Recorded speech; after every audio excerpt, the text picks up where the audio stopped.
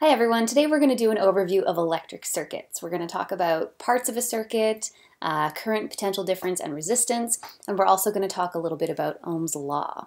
So in the most general terms, current electricity is the flow of charged particles through a conductor.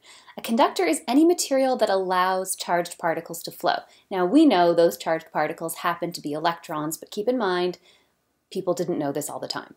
In fact, some of the early assumptions about circuits involve the flow of positive charges, which leads to some conventions that still hang around today. But as we go through today's note, we're going to keep in mind the fact that conductors allow electrons to flow freely, and that's a very important property of them. Every single electric circuit has three very basic musts if you want electrons to flow in that circuit. The first thing that they need is a source, some sort of source of electrical potential energy. It gets charges flowing. The next thing they need is a conductor, a path through which charged particles can flow. And finally, circuits need a load. They need some sort of device that converts electrical potential energy into some other form of energy. Think about a light bulb, converting electrical potential energy to radiant energy, or a motor, which turns electrical potential energy into kinetic energy. An analogy you may remember from grade 9 involves the water pump example. So in this example, the flow of water represents the flow of charges around a circuit. Now, the water pump itself is almost like a water elevator in this picture. This is giving the water some gravitational potential energy, just like the source of a circuit provides electrons with electric potential energy, allowing the electrons to flow. The conductor in this example is represented with a slide. If there were no slide, the water would drop straight down. The load, as the water falls, gravitational potential energy of the water gets converted to kinetic energy when this little water wheel moves. That's just what a load does in a circuit. It converts electrical potential energy into some other form of energy. The first definition we're going to talk about is current. So the definition of current is the amount of electrical charge flowing through a fixed surface in a conductor per unit time. So let's assume this is a piece of our conductor, a cylindrical bit of wire. And we're interested in knowing how much charge, Q, that's the variable for charge, can flow past a fixed surface area, which is like a cross-sectional slice, a cross-sectional area of this wire A, in a certain amount of time, delta T. Current is defined as I equals charge per unit time, Q divided by delta T. Current is measured in units of amperes, which are often just referred to as amps. An amp is represented as a capital A. That's the unit. And so an amp, based on this equation, is just 1 coulomb, which is the unit of charge, per second. Q is the amount of charge passing through the surface area A.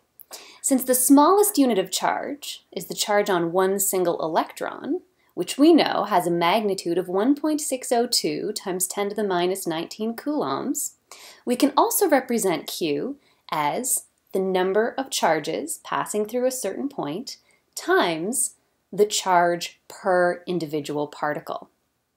Q equals NE. Here's an example. If 0.5 amps is flowing through a wire for 1 hour, how many electrons have traveled through the wire in that time? Well, writing down what we know, current I is equal to 0.5 amps, time is equal to 1 hour, and that's 3,600 seconds. Now we know the definition of current. I equals Q over delta T. We also know, with our second equation, charge is just equal to the number of particles times the charge per particle, the elementary charge per particle. Subbing these two equations into each other, we get this. N is the number of charges, in this case electrons, passing through a unit surface area. E is our elementary charge, delta T is 3,600 seconds, and the current we know is 0.5 amps, giving us 1.12 times 10 to the 22 electrons traveling through the wire in that amount of time. The next definition we're going to talk about is potential difference, which is often called voltage. So potential difference is the difference in electric potential energy per unit charge between any 2 points on a circuit. In order to really understand what that means, we're going to have another analogy going on. In this case, we're going to use an example that we're comfortable with, gravity and gravitational potential energy. So in the example on the left, I have a little mass, m, and a larger mass, m2. I can say that m, the little mass, has some gravitational potential energy in joules when I separate it from m2 by a certain distance r. If I were to release that little mass, m, it would be attracted through the force of gravity and travel towards m2. Now let's look at the example when it comes to charges. Let's say I have some larger charge, q2, and some little test charge, q, which is in red in this diagram, and I've separated them a certain distance r. Well, I could just as easily say q, little q, has some electric potential energy in joules when it's separated from q2 by a distance r. Let's say when I let go, when I release little q, it will be attracted to q2, so it would actually move towards it, just like in our gravitational example. But now that we've thought about that, what if we don't actually care about the magnitude of little m? What if we don't actually care about the magnitude of little q? What we're more interested in is the field strength of both of these fields at a certain distance r. Well, then in the case of my gravitational example, I would want to find the gravitational potential, which means the gravitational potential energy per unit mass at a distance r. Correspondingly, if I wanted the electric potential at a distance r, I would want to know what is the electric potential energy per unit charge q at a distance r. In this way, I'm saying I don't really care what q is. I don't really care what little m is. I just want to know what effect would any charge have at this location? What effect would any mass have at this location? That's what we mean by potential. So potential difference is the difference in electric potential energy per unit charge between 2 points in a circuit. Another way of saying this, which means the same thing, it's also the work required per unit charge to move a charge between 2 points on a circuit. So we can say delta V, which is our symbol for the change in electric potential, is equal to the change in electric potential energy, delta E, divided by Q, which means per unit charge. We know work is just the change in energy, so we could just as easily say it's equal to the work to move that charge around divided by Q, per unit charge. Potential difference is measured in units of volts. You've seen that before. The symbol for volts as a unit is capital V. Potential difference is often just referred to as a voltage, also with symbol capital V. That's kind of a unique one. The variable for voltage is capital V, but that's also the symbol for the unit, volts. Note, this is often represented as capital V instead of delta V. So you can see potential difference or voltage written either way, as a capital V or as a delta V. So using these equations, we can say 1 volt is the electric potential difference between any 2 points on a circuit as long as it takes 1 joule of work per coulomb to move a positive charge from one point to the other in that circuit. Now, you may have heard people use the term voltage drop. When charges flow in a conductor, some people say the charge carriers lose energy as they move through circuit components. But you and I know that energy cannot be lost or destroyed. It's only converted from one form to another. And that's literally the point of a circuit, to convert energy from one form, electric potential energy, to another form. For example, when water falls down the water slide in our analogy, the water is transforming gravitational potential energy into another form of energy. However, as it goes down the slide, the gravitational potential energy drops. So as electrons travel around our circuit, the electric potential energy drops as it goes through a load. We're not losing energy. That energy is just being converted to a different form. So that decrease in electric potential energy is what is often referred to as a voltage drop. Now, if we rearrange the last equation ever so slightly, we can actually come up with an equation to calculate the work done in joules as current travels through some voltage drop. So delta E, or work done, is equal to Q delta V being our potential difference or voltage drop. We also know that Q is just equal to I times delta T. That was our original equation for current. Subbing these things in together, we can come up with this equation, which might come in handy. Hint, it will. Delta E equals work done, which is equal to the current I times delta T times our voltage drop, delta V. Now we're going to use this equation in an example. If the instrument panel on a spacecraft is connected to a 5-volt battery and uses 1,450 joules of energy in 95 seconds, how much current did it draw? Well, let's first of all figure out what we're working with. 5 volts, that is our voltage, our potential difference, delta V. 1,450 joules is the amount of energy that's being used. That's our work done, which is the same as our change in energy. 95 seconds is the time we're interested in, and we need to find the current. Using our equation, delta E equals I delta T times the voltage drop, substituting in some values and rearranging, we can easily figure out that the current on our instrument panel is just 3.1 amps. Next definition is resistance. Resistance refers to the opposition to charge flow in a conductor. The symbol for resistance is just capital R. And the unit for resistance is a special one. It's the omega symbol, which is a Greek symbol, and we just call it an ohm. Now, resistance in a circuit depends on a number of things, and these are all important variables that will affect the resistance of various circuit components. The first thing that will affect the resistance of a circuit component is the material that it's made of. So the atomic structure of the material will affect how easily electrons will flow through it. The resistance per unit of the material is a property of the material called resistivity. Next up is the temperature. The temperature will actually affect the resistance of a material. And as you know, if you leave a circuit on for a while, it's going to heat up.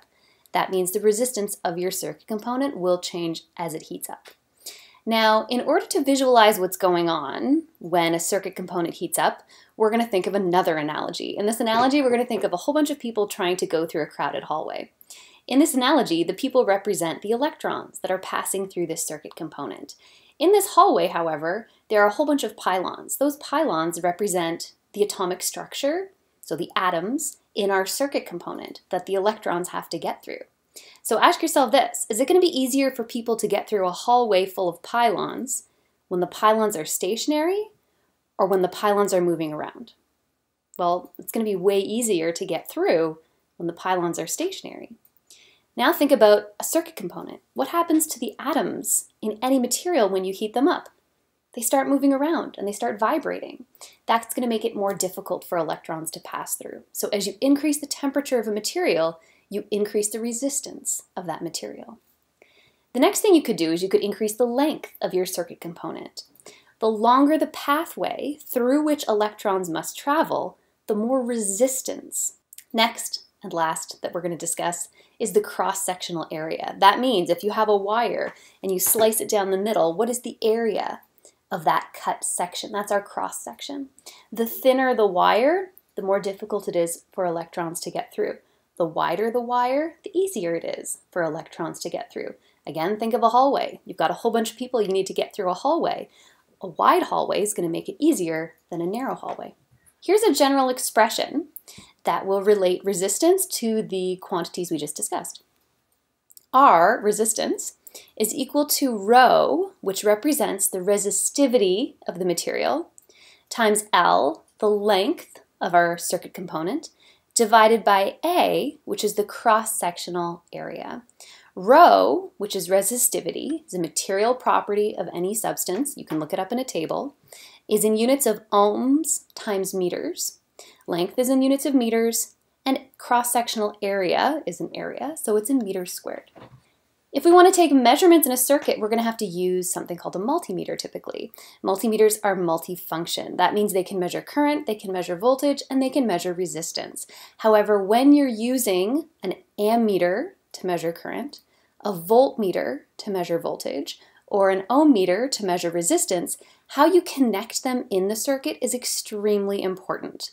When you're using an ammeter, the ammeter measures current, which means the current has to actually go through the ammeter. The ammeter has a very, very, very low resistance, so it does not affect the current in your circuit. It's like it's not even there. You must connect the ammeter in series with the component that you're measuring. When you want to measure voltage, the opposite happens.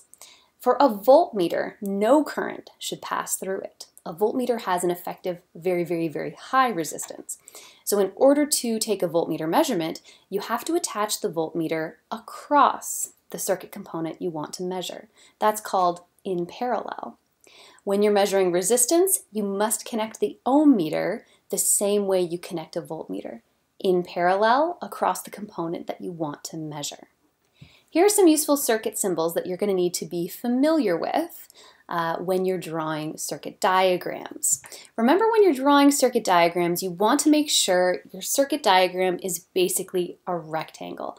All of your wires need to be nice straight lines. You can have many branches, that's totally fine, but all of your wires have to be nice straight lines, no curvy wires. All of your circuit symbols need to be drawn like this. Do not shade them in, do not draw them as they look. They must be very basic components like shown in this table. Here are the most important ones you need to know. A wire is a straight line. A battery is a long line and a small line. If you have a single long line and small line, that's one single cell. If you have 2 or 3 or 4, that means you have several batteries back to back. Switches come up a lot. Switches can be open or closed. You can draw them either way. Light bulbs typically look like a little filament with a circle around them. A resistor is a generic circuit component with some fixed resistance. Looks like kind of like a little lightning bolt. An ammeter is a capital A with a circle around it. A voltmeter is a capital V with a circle around it. This is a relationship you learned for the first time in grade 9. It's called Ohm's law. When the voltage across a load with a constant resistance is varied, the current changes and is directly proportional to the voltage applied. So in this simple circuit, we're recording the voltage across a resistor. We have an ammeter recording the current, and the resistance is a constant. The relationship that will describe how voltage changes across the resistor as current changes is V equals I times R. So this actually gives us a bit of an appreciation for what an ohm means. 1 ohm is the electric resistance of a conductor that has a current of 1 amp through it when the potential difference across it is 1 volt. Back when current electricity was first being used, people didn't really know what an electron was, let alone that electrons were the things that traveled in a circuit. So they assumed it was actually positive charges that were the things flowing in a circuit. Obviously, this is wrong, and you can blame Benjamin Franklin for this. However, the convention stuck. And in fact, we still use that convention today. Assuming that positive charges are the things that are flowing in a circuit is typically referred to as conventional current. If we wanted to assume that electrons are the things that are flowing in a circuit and we actually wanted to track the motion of electrons in the wires around a circuit, we would call that electron flow. That's also done, but actually isn't as common as analyzing circuits using conventional current. So in this course, we actually will be using conventional current. I know it sounds weird, but it works because when we're analyzing circuits, it actually doesn't matter the direction we assume charges are moving, because effectively it means the same thing. So if we assume conventional current, which we will, when we're looking at the direction of charge flow in a circuit, we're assuming positive charges are traveling from the positive end of a source. Let's take a look at the circuit symbol for a second. Notice how the long line on our source represents the positive end. The short line represents the negative end. So conventional current, we're following positive charges as they go from the positive side of our source all the way around our circuit to the negative side. If we assume electron flow, we're following negative charges as they go from the negative side of our source all the way around our circuit towards the positive side of our source. Effectively, like I said, it will lead to exactly the same results in our circuit analysis. However, conventional current is the one that many electronics courses, even at the university level, use, and that's what we're using. This year, as in grade 9, we are only going to look at something called direct current, called DC. The type of current that's actually coming out of outlets in your house is called alternating current, AC. The difference is, in a circuit that involves direct current, charges are flowing in only one direction continuously. In an alternating current circuit, the electrons go back and forth really fast. So we will talk about alternating current later on this unit as it applies to some electromagnetism. But when we're analyzing circuits, we will only be interested in direct current.